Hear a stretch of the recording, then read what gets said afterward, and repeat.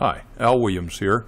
I recently did a presentation for an IEEE student group called Be a 1% Engineer, and I thought I'd share it with you. My definition of 1% engineer are the engineers that really excel in some of the non-technical areas.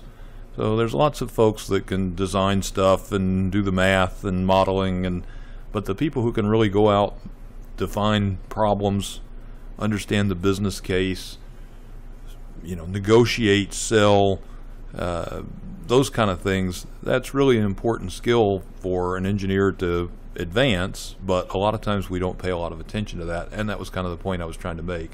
1%, keep in mind, as I always like to say, 89.7% of all statistics are made up on the spot. So who am I and why am I having this conversation? I did a Bachelor of Computer Science with about 60% of my coursework in EE from Mississippi State University and Thomas Edison State University as well. And then if there'd been a computer engineering degree when I was in school, I would have had that probably, but that didn't exist when I started school way back when. And I finally wound up going ahead and getting an MSCE from Columbia. So I've been working in the business for a long time. I've been through a bunch of these things, and I've seen, the classic engineer with the white socks sitting in the back room doing stuff nobody can understand, all the way up to, people who are very high-powered business people and maybe don't have the technical knowledge that you wish they had, and everything in between. I've authored a lot of books, lots of magazine articles and blog posts. I currently blog for hackaday.com. I wrote for Dr. Dobbs Journal for a long time. I've got 2 U.S. patents. I was a Boeing Technical Fellow for 11 years. I've led projects ranging from space station related projects to Army projects, many things. My specialties are kind of FPGA CPU design, microcontrollers. I'm currently the director of IT for a gas pipeline company, and I particularly focus on cybersecurity.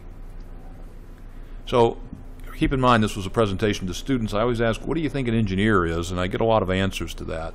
And depending on who I'm asking, I sometimes get pretty close, but the answer I'm always looking for, and I don't ever think I quite get it, is it's somebody who applies math and science to solving real-world problems. And sometimes that's a little fuzzy with science. So is somebody studying the reproduction cycle of boll weevils, is that a scientist? Probably. But what if they're trying to use that reproduction cycle to disrupt it so they can control crop loss? Well, that's practical, so maybe that guy's an engineer actually. And there's lots of different kinds of engineers. Like I mentioned, I'm kind of a computer engineer / electrical engineer, but there's lots of other kinds of engineers. And I think what's in this presentation really applies to all kinds of engineers, and maybe even all kinds of people that aren't engineers too, a lot of it. So today, if you're an engineer, you might think, well, I don't care about all these soft skills because I'm going to work by myself. And that's really tempting. And there's certainly lots of TV and movies that show, the genius guy sitting around doing everything by himself. I don't know that that's ever really been true. If it has been true, it's been true a long time ago and hasn't been true lately. So, it's I always say it's the professor on Gilligan's Island where he just kind of knows everything about everything. And that guy doesn't exist. Things are way too complicated. Even if he ever did exist, you couldn't do it today. So I'm pretty broad background in the computer stuff. I mean, I worked for Motorola taking apart microprocessor chips, so I know how microprocessors are fabricated down at the silicon layer. But I can't build my own microprocessor chips, Even if I actually kind of know how, I don't have all the equipment. I don't have the resources to do that. I don't really have the time to do it. So even if I think I'm going to work all by myself, well, I've probably still got to go buy microprocessor chips, and I'm probably going to buy resistors, and I'm going to buy, all manner of things that other people have designed and built. So you really have to be able to figure out, how do I work effectively with other people? And there's a lot of answers to that. And so I think the 1% engineer, and I kind of talked about this a little bit, I think you got to be technically strong. There's no doubt about that. You can't be a great engineer and not be technically strong. But you also need to be able to understand business problems. You need to be able to develop viable solutions. I was telling the class the other day, no one ever comes up to you in your job and says, oh, you know algebra, what's 4x plus 10 equals 7? What's x? You know, that never comes up in the common workday. They come up and say, how do I, you know, make cookies and quit wasting so much dough by having a different die shape or something? You know, those are the kind of things you get asked. When you do have a solution, you've got to be able to convince others to either accept that solution, participate in developing that solution, fund it, any number of things like that. That 1% engineer can do that. They can sell their ideas, they can negotiate with people that have different ideas and arrive at some mutually beneficial solution and make that happen. So I don't want to say that tech is not important. That's not at all what I'm saying. I mean, certainly you've got to have the technical acumen to make these solutions and make them work, but a lot of people have technical skills, and it's not enough if you really want to stand out into that 1% to just say, well, I'm the smartest guy in the room all the time. You probably aren't anyway. I'm not, but even if you are, that's not sufficient. You've got to be able to work with other people that you're going to depend on. So how do you stand out? How do you make that happen? And so the question I had for the students was, what's the most important thing you need to have for a successful fishing trip? And I rarely get the right answer to this. Once in a while somebody will finally get it, but I'll hear people say, well, you need good bait, you need, you know, the line, you need I've had people tell me beer is the most important thing. That may be, you may be able to make an argument for that, but the answer I'm looking for is fish. Think about that. It doesn't matter what kind of gear you have, what kind of boat, what kind of bait. It doesn't matter. If there's no fish, you're not going to catch fish. So then turning that around, my question to the students is, what do employers want from new hires or even from old hands? Or really, you could distill this to, what does anybody want from anything? And I think the answer to that is results. So one of the things that 1% engineer is going to do is we're going to demonstrate the value of our projects, because that's the result people care about. No one wants to say, oh, I built a new amplifier. That doesn't mean anything to a lot of people. But saying, I built a new amplifier that lets me crank my music up while not using as much power, or it costs less than an amplifier I'd buy at the store, well, that's a value. And you know, the other thing that I see about that is, if you want to show results, you need to find problems, but you also need to offer solutions. It's very common to just say, oh, that's not going to work, or we can't do that because, okay, but then how do you do it? What do you do? What's the alternatives that are going to try to meet the most needs at the least problems? So, you know, I do this in another class that I do, talking about design trades, where you'll say, okay, what do we want in a car? Do we want a car to be safe? And the class will all say, oh, of course we want a car to be safe. And you go, okay, well, let's make it out of a solid block of titanium, and you know, it'll cost $500,000. So do we want a $500,000 car? Well, no, because we can't sell $500,000 cars. Okay, so what's the solution? And the solution might be, well, let's not make it quite that safe, but let's make it really safe while maintaining affordability. Now here's another tricky question. This is a Black & Decker drill, and you know, Black & Decker makes a lot of things now. I think they make toaster ovens and you know, who knows what, but this is really what they were famous for, was making drills. So I always ask the students, and it seems like a trick question, what does Black & Decker actually sell? And people will say, well, they sell drills. Well, yeah, okay, but what are they really selling? And I'll sometimes get some soft answers like, you know, well, they're selling quality, they're selling their brand name, they're selling their, you know, and I guess that's true too to some extent, but the real answer I'm looking for is Black & Decker sells you something that you want. Do you want a drill? No.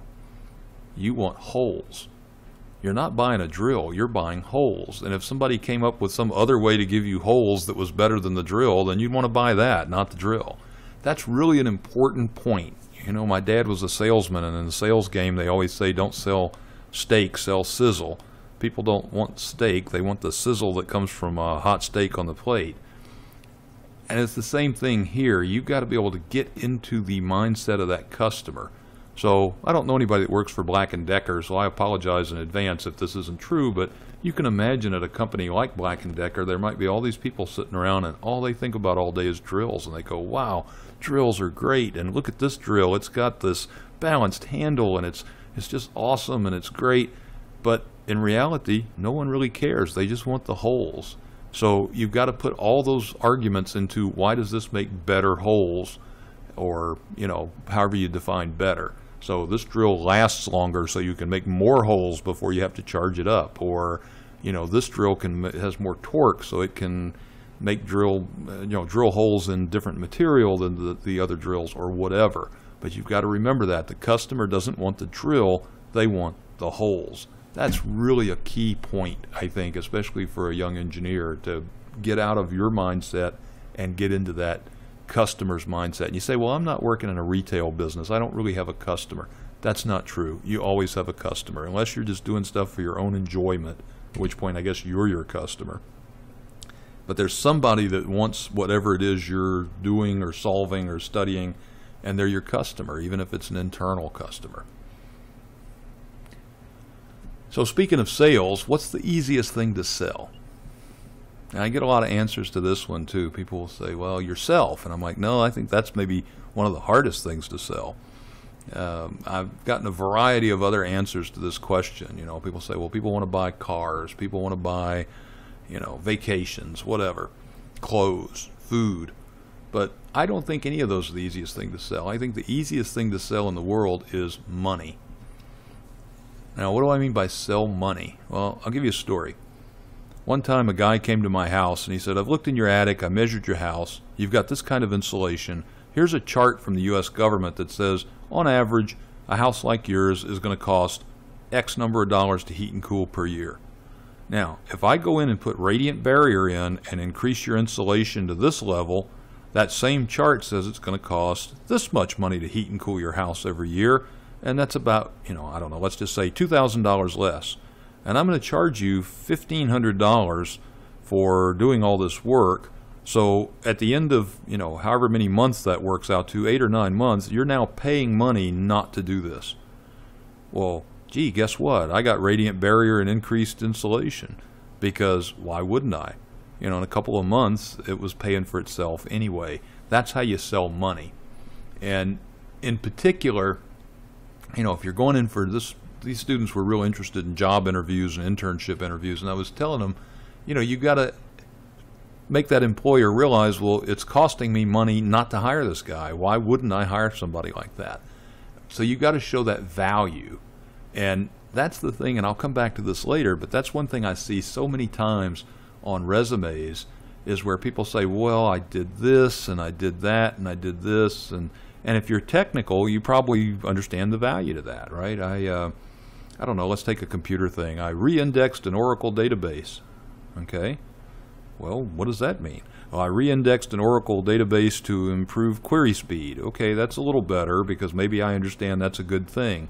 But what if I say I made improvements to an Oracle database that allowed our database server to handle 40% more queries in the same period of time as before, which forestalled us having to increase our server farm by that amount. Okay, so therefore I saved so much money. And if I could tell that dollar figure, if I could say, and I saved $50,000 in our data center, well, that's even better. I saved $50,000. Everybody understands that. It doesn't matter if you know what a database is or an index. Everybody knows that saving $50,000 is a good thing.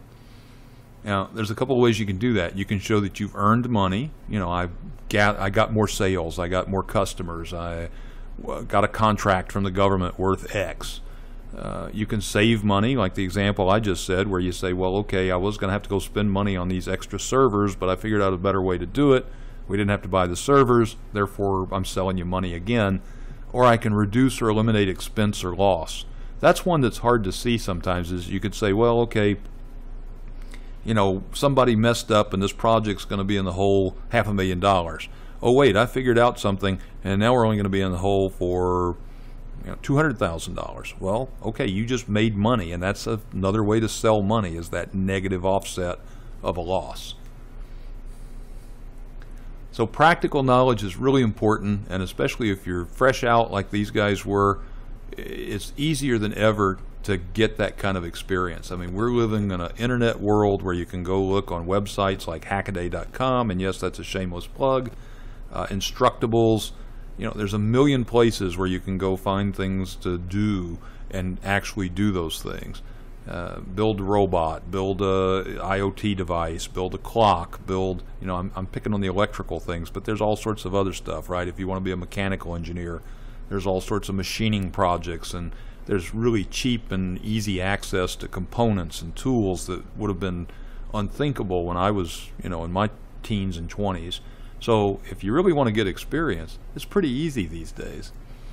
And I don't know how this will work, being on a video, so I'm just going to describe this to you. But this was a BBC video. You can find it on YouTube if you go look it up. And it's basically a researcher or journalist, I'm not sure which, and they go to MIT's campus. And I know this says Harvard, but that's because this was a Harvard study. But they went to the MIT campus, and they show all these graduates, and they're saying, you know, oh, we're the best engineering school in the world.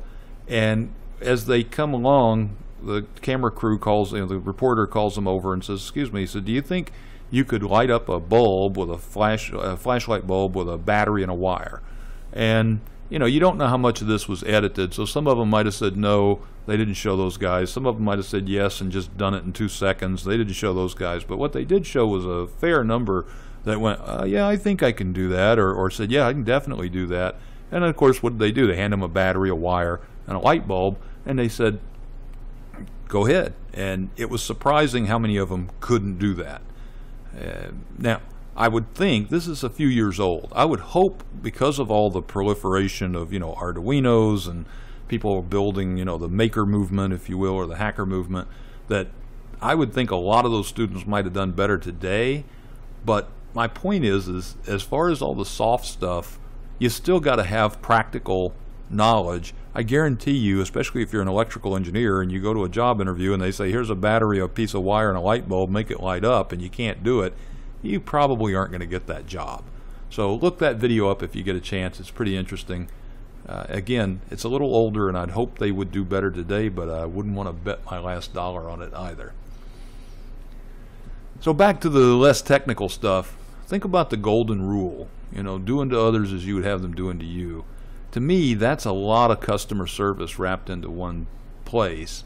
And if you think about it, you know, if you go to the store and say, oh, I got the wrong thing in the mail and it was broken, it didn't work, whatever, do you want that guy to go, whatever, you know, what do you care? It only costs $10. No, you don't. You want them to go, oh, I'm sorry, let me figure out how we can fix that for you, help you, give you a refund, give you a coupon for your trouble, things like that. So it always amazes me when I see people who can't figure that out, because we're all customers and we all want people to service us, and it's really easy to just think, what would I do?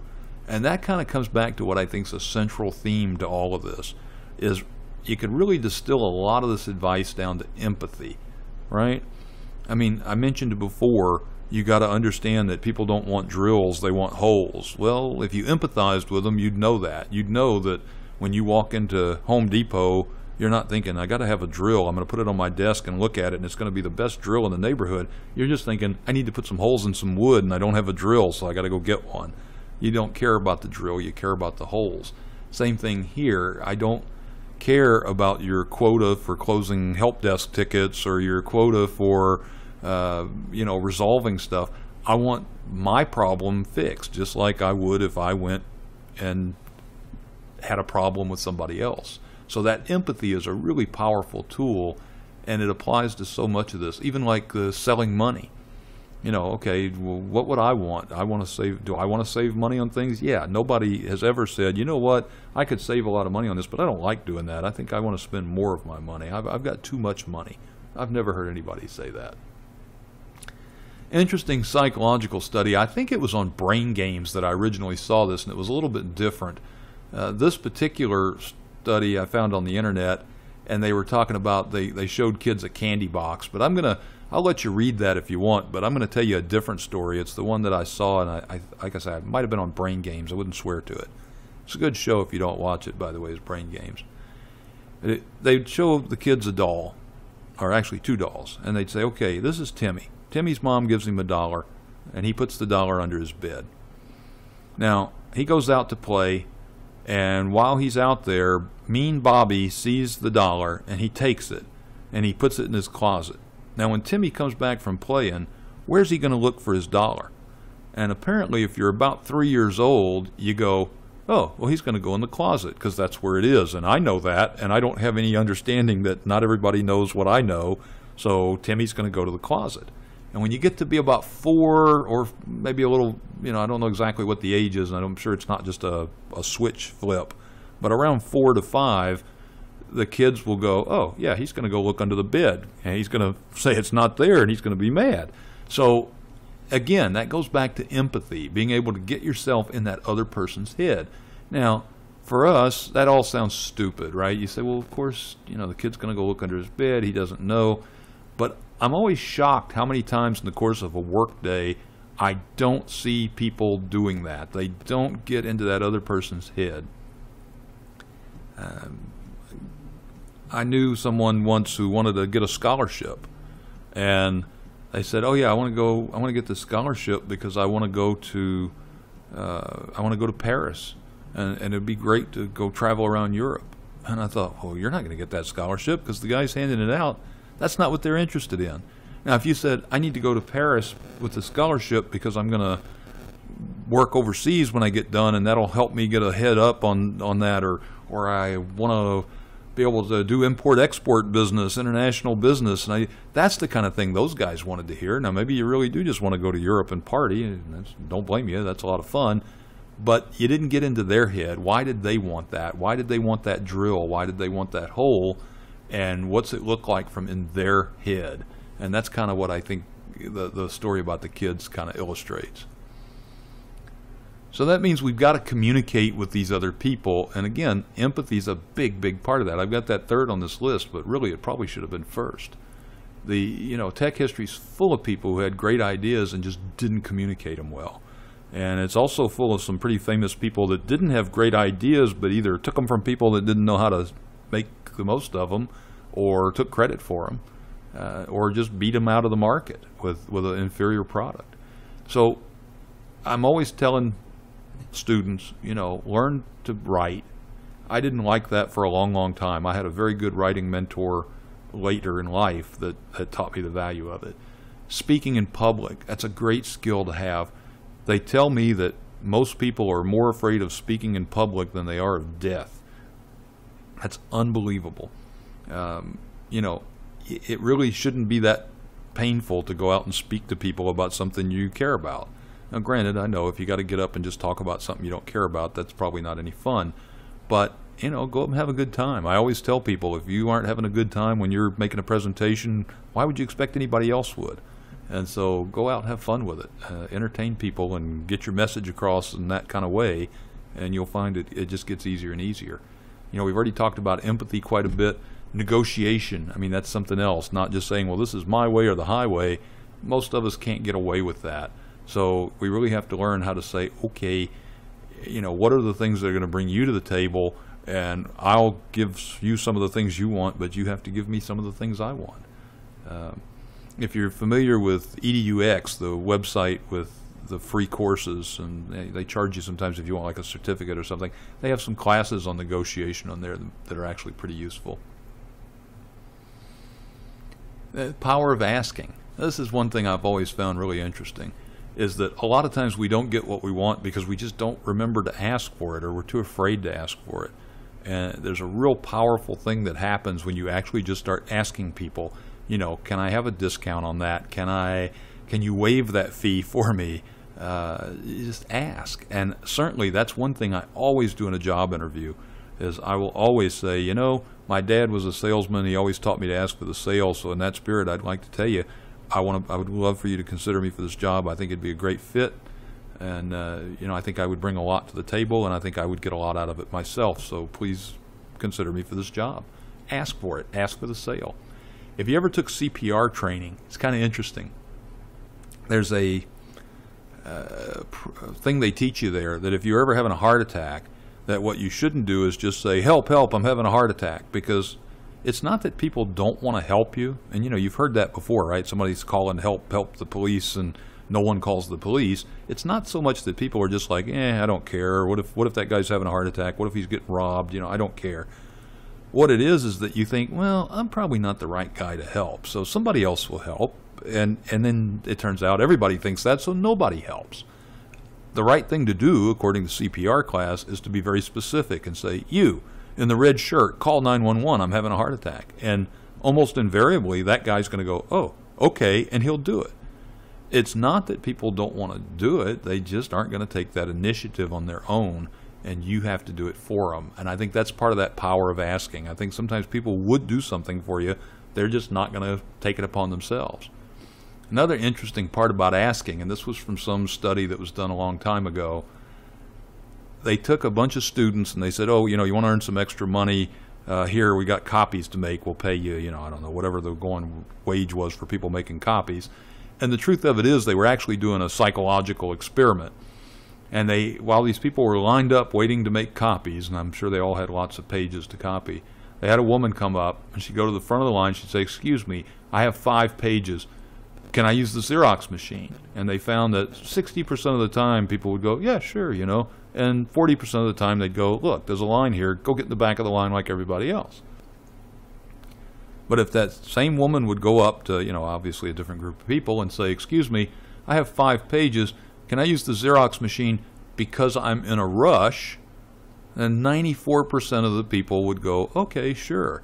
And think about that for a minute. Because I'm in a rush? Well, yeah. Is that really that big of, was that big of a stretch of deductive reasoning to say, well, this woman doesn't want to wait in line? I guess it's because her hair's on fire. No, she's in a rush. And so that really didn't add a lot of new information. It's not like saying because there's a meeting at 3 o'clock and it's 2:55. That would actually have been even better, and I'll bet that would have brought it up even higher than 94%. But here's what's interesting. If you add absolutely no information, look at that last one. Excuse me, I have 5 pages. May I use the Xerox machine because I have to make copies? Well, of course. What else would you want to use the Xerox machine for? There's absolutely no information in that sentence that you didn't already have. 93% would let her up in the front of the line. 93%. 93 and 94% over 60 just because you said because. And it almost didn't matter why the because was in there. I need to make, can I use the Xerox machine because I'm eating lemon meringue pie? Probably would have got 90% to 95%. So that's a really powerful thing when you ask, and always remember to do that, is give them a reason why you're asking that. And it doesn't even have to be a particularly good reason. Now, if it is a good reason, I think that's even better. Like I said, I imagine if you said, can I skip the line because I've got a meeting in 3 minutes, that would have probably even brought that up higher. So a lot of this turns into know who you're talking to, know what's important to them, know what you want from them. That's really important. I'm going to talk about that again in a minute. And make sure they know what you want from them in terms of what's important to them. And that's really empathy if you think about it. It's saying, okay, why is this guy, who is this guy? Who is this woman? What is it they want? And how am I going to put what I want in terms of what they want? Now, know what you want from them. I cannot tell you the number of times I have had people call a meeting with me or come to a standing meeting, present me a bunch of charts, and at the end of it, I go, okay, what do you want me to do? Do you want me to agree with you? That's a really easy one, but sometimes that's not really what they want. Or do you want me to buy something? Or do you want me to approve this? Or do you want me to give you a suggestion about how to proceed? What is it you want? And that's a serious mistake. You want to go in and you want to make sure that you know what you want them to do and you communicate that to them in terms of what's important to them. So, think about this. If I went on a job interview and I said, yeah, I'd really like this job because I need a lot of money. That's probably not going to make the employer go, oh, he needs a lot of money. Well, I guess I better give him the job then. You want to say, I want this job, and we go back to because. I want this job because I think I can learn a lot here and I can contribute a lot to the bottom line. Oh, well, that's much better because I want an engaged employee that contributes to the bottom line. That's kind of oversimplified, but you take my point is what's that employer going to hear that makes him go, oh, okay, that's a good reason. It's not going to be your reasons. Your reasons are I would like a job, I want money, I need money to go on vacation, I need money to pay my car note, my kids in school, whatever the reasons you need money. Those are not the things that are going to compel people. And that seems pretty obvious, right? Nobody really goes into a job interview and says stuff like that. But you've got to apply that even in the more subtle situations. I want to use this particular kind of microprocessor because it's the one I learned about in school and I'm too lazy to learn another one. That's probably not going to compel anybody to go, okay, that's a good reason.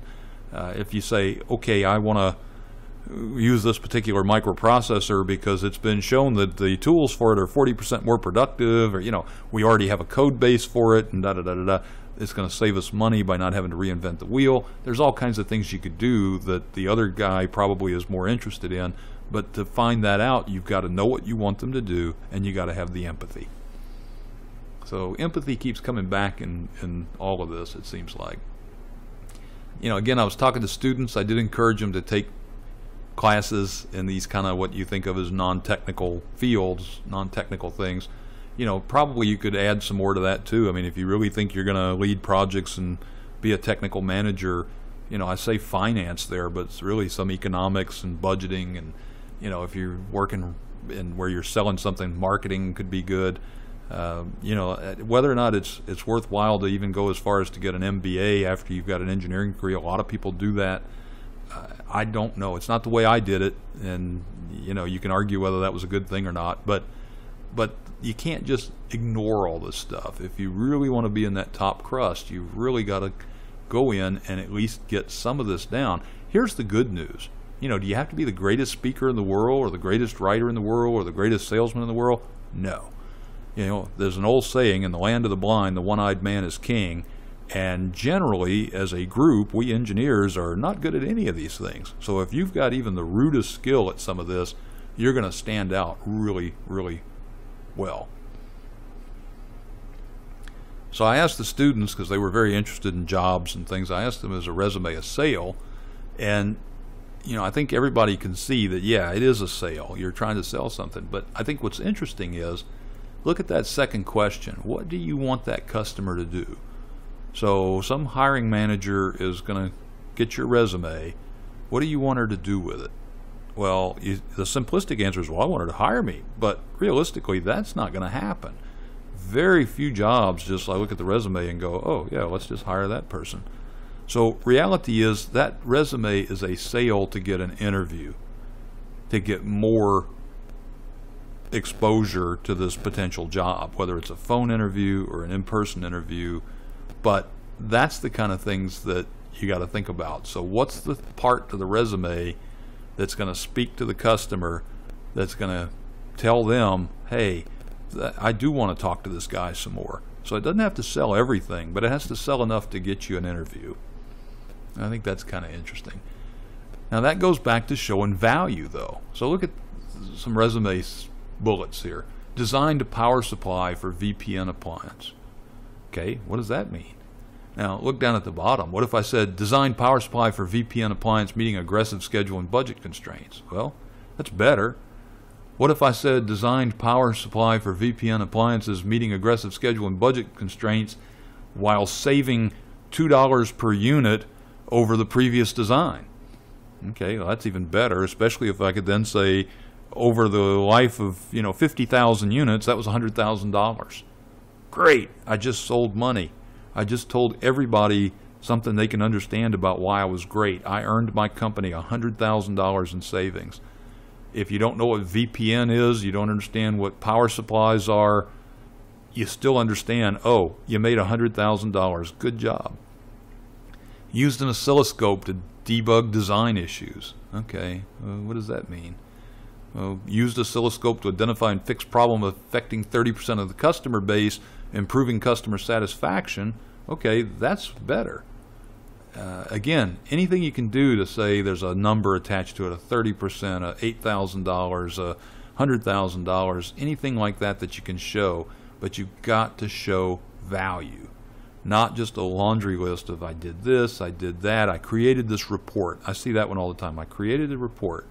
Okay, so what did that do? I created a report for senior management that allowed them to make decisions about such and such. Okay, that's better. You know, created a report for senior leadership that allowed them to find cost savings or, you know, avoid overruns or whatever. That's even better. So the closer you can get to saying I made or saved X number of dollars, the better off you are. So, you know, summary, technical skills are common, non-technical skills are also common. What's not common is people who have technical and non-technical skills. If you can bridge those two worlds, there's a very high demand for those kind of people. That's that 1% engineer. Everything's a sale, everyone's a customer.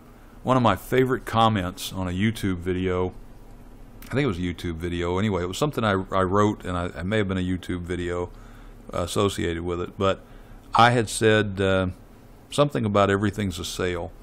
And in the comments, somebody had quoted everything's a sale and said, boy, I sure am glad I don't work where you work. And someone else replied to that comment, I'm sure he's glad too. And I really enjoyed that comment because it's true. Everything is a sale. And if you don't believe that, then you're probably limiting yourself. Empathize with customers, sell value, show practical results. You know, none of this is real rocket science when you stop and think about it. So when I first wrote this up to go talk to the IEEE students, I thought I'd made up the term 1% engineer. And after I finished this deck, I thought, well, let me go look and see if anything's out there on Google, you know, and out on the internet about that. And I looked up, and sure enough, there's a website, 1percentengineer.com. I'm not associated with them. I don't know who they are. It's kind of the same sort of material. It's a little more, I don't want to say low level because that's not really the right word, but it's a little more tactical, I guess, and not as strategic, I think. I noticed one of their videos was how to dress for an interview. Okay, well, that's good. You know, so if you're interested in this kind of topic, that might be a good website to check out, see what you think. Again, I'm not associated with them. They're not associated with me. This deck of charts was completely out of, I don't know how it relates to what they have on their website, but I just thought it was kind of interesting from that point of view. Anyway, that's what I did for the IEEE students the other day, and I thought I'd share it with you.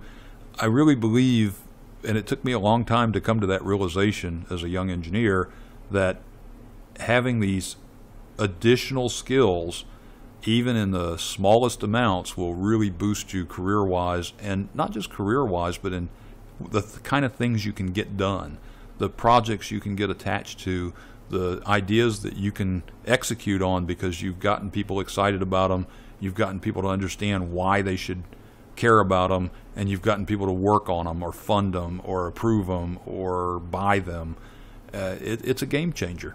And, you know, this isn't even all of it, but I think it's the core idea of it is to go figure out how to empathize with people, figure out how to put things in terms that they'll appreciate, and find out how to negotiate and just communicate with people. And I think it's, like I say, I think if you try that, you'll find even a little bit of it goes a long way, and it's a real game changer.